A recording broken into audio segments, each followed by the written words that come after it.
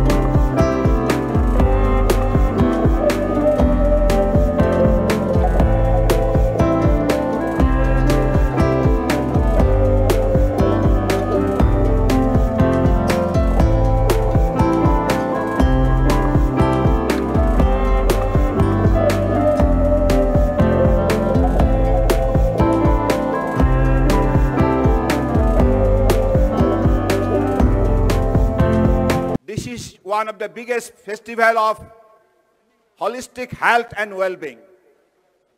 And yoga binds all.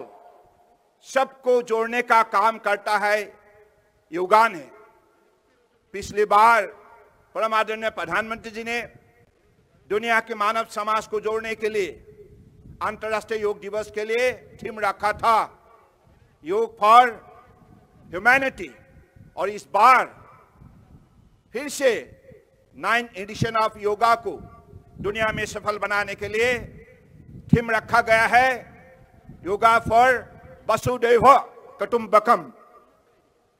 इससे साफ जाहिर है कि दुनिया के मानव समाज सुस्वस्थ रहे, तंदुरुस्त रहे और आनंदित रहे. This event is a historical event and written in golden words in the history of Hail and Healthy India.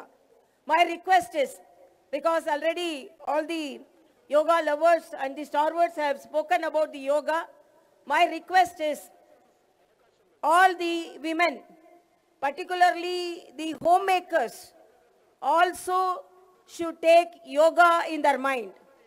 That you should allot time for that. Don't tell that we don't have time for yoga. Even during cooking, some few minutes you can spare and do some yoga.